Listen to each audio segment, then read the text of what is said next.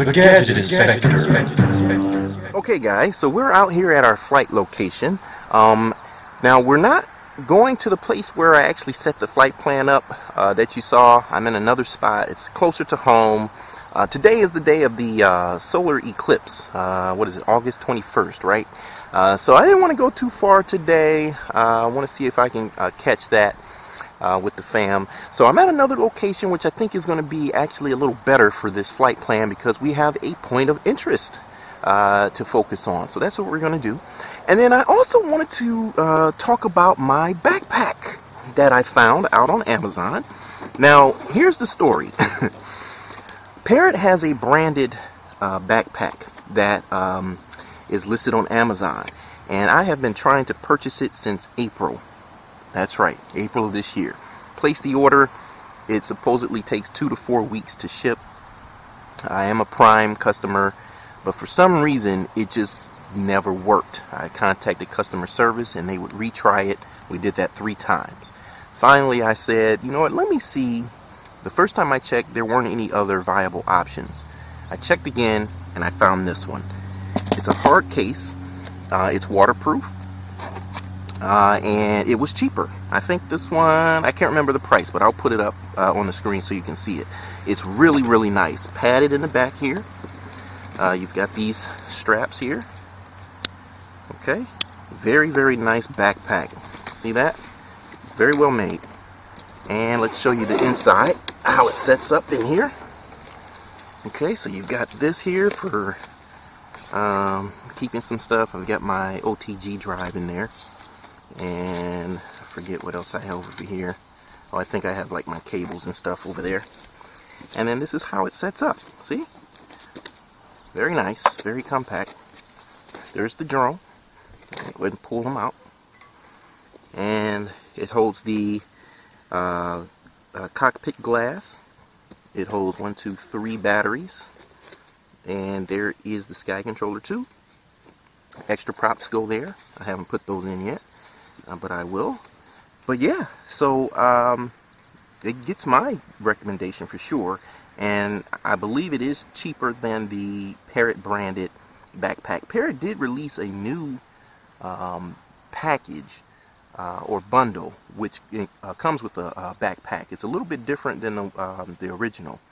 And I kind of wish I had gotten that package, that bundle, but nonetheless, I'm very happy with what I have here. Okay, so we're going to get everything set up. I am going to try to film. I've got my sunshade here so you guys can see the screen and see the progression on the screen of my phone. Very, very hazy today. Very hazy and hot today. So good day to fly nonetheless. Not sure what those birds are doing up there. I don't know if you can see them. They're just kind of circling. Not sure what that's about. But we'll probably be a bit higher than them. I'm going to be going up at least 100, 120 to 150 feet, on up to 200 feet today. Okay guys, so here we are. We are getting ready to do about an 11-minute flight. We have full battery on the quad. We're at about 97%, 85% on the controller. And we are ready to launch. We're going to go ahead and hit play here. Hopefully this is coming through. It is quite bright. I do have the sunshade here. But let's go ahead and launch. Now or never. And we're going to go ahead over here and push play. And the quad is launching. And it's going ahead and starting its flight plan. And we should see it back here in 11 minutes. And I don't know if you can see there, there's a video preview there, right there. It shows you what the drone is seeing, which is cool. But as you can see, there's a drone icon there, which is showing you the path it's taking and where it is along the flight plan. And we've got visual on the drone, and there it is, going through its progression.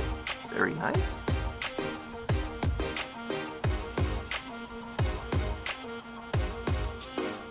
And I'll go ahead and speed up the video in spots here so that it's not too long. Just a nice day here of automated flight with the Parrot Bebop 2. We did do a flat trim and a calibration, as always. I do that every flight. Very, very quick and easy to do. Okay, right now we can see the quad has picked up speed. I believe I increased the speed up to 25 feet per second at this point, just to make the flight a little bit more dynamic.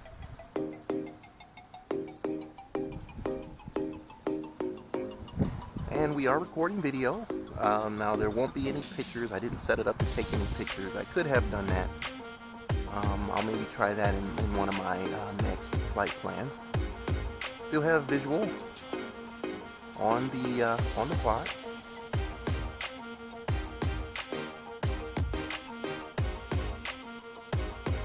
And we are 2 minutes and 10 seconds into the flight. Just letting it do its thing today.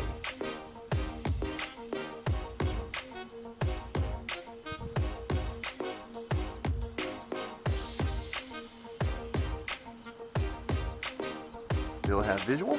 It's making a turn there. Nice smooth turn. This is the longest flight plan that I have done thus far. But with the 25-minute flight time, should accomplish this without any trouble at all. Still have visual. Technology is amazing. It's just amazing in my opinion. So hopefully we can still see. Uh-oh. I think we have to pan over so we can see where it is now. There it is. Sorry about that. Bring it up so we can see where it is and what it's doing. And it's doing its point of interest here. 4 minutes in. And we have another 7 minutes or so. And let's go ahead and see what the drone is seeing here. And we're about 2,600 feet away, so about a half a mile. And notice how you can switch back between views, which is excellent. Sorry about the glare coming off, but about the best I can do. I really wish Apple would allow us to record our screens. That would make this so much easier.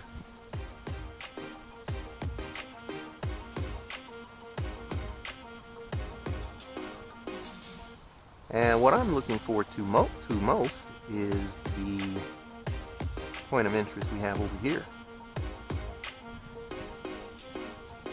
So once the quad makes its way over, should be pretty cool. Six minutes in.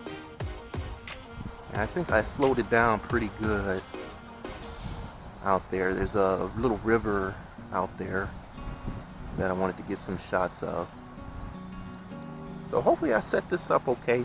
Now, remember, this is trial and error. You know, I'm gonna probably fly this flight plan multiple times, you know, if something doesn't look the way you quite want it, you can try it again. That's the beauty of it. You can tweak some things and then go right back at it. Here's another cool thing about flight plans. So here in the northern states, we have seasons. So we have a real spring, a real summer, a fall, and winter.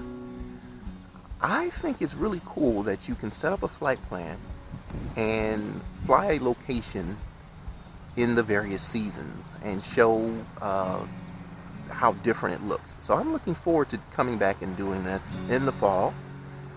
Trees start to change color, look really, really pretty. And then it's also a unique look to fly locations in the winter as well, to show the area covered in snow. Okay, So we're at 7 minutes 30 seconds, so we've still got about 3.5 minutes to go. We should start to see the quad come back towards us. I believe is what it's doing now. Yep, making its way back. And it should start to pick up speed pretty good on this straightaway. Nice little Parrot Bebop too. And yes, we're making our way back. We're at about 1,700 feet now. Let's see what our bird is seeing here. Looks like it's doing a nice smooth pan there. Excellent. Making its way on back. 1,400 feet now. And we're just about at 9 minutes of flight time, so we're almost at the end of our flight.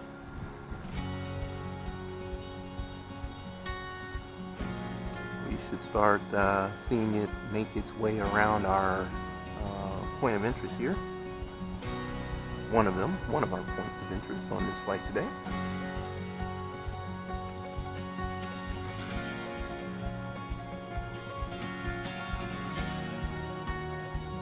And, yep.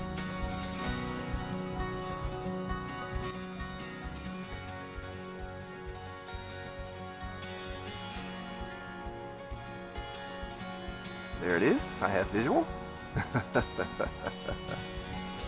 It is making its way around our point of interest now.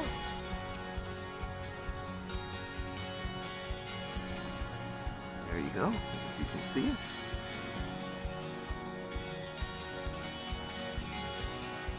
There's our point of interest. And it is doing an orbit right now.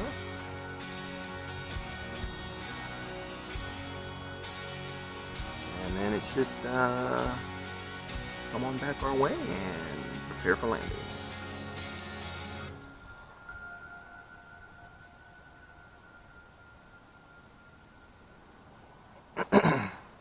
There it is. And we have a visual on the bird.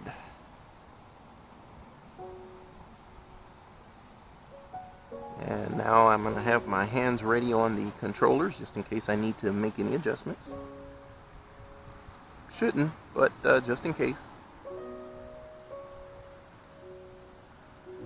Still focusing on our point of interest while it's coming in for the landing.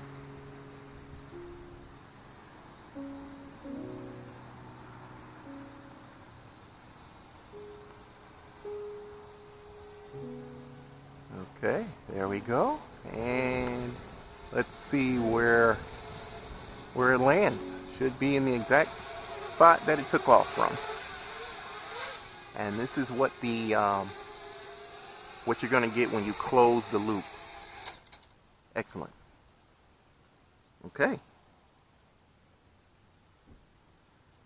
I'd say that was a successful flight. Okay, so we're going to go ahead and get everything packed up, get the quad shut down, go home, take a look at our at our video, see what kind of shots we got, and I'll put together the video for you guys. I won't make it too long, but this was a lot of fun. This is really cool. I'm going to be doing quite a bit more of this as I get more comfortable. I'll be trying more I guess adventurous type shots, maybe taking some photos along the way, doing some 360s and more panning of the camera. But I just wanted to show you guys what you could do, and thanks for watching.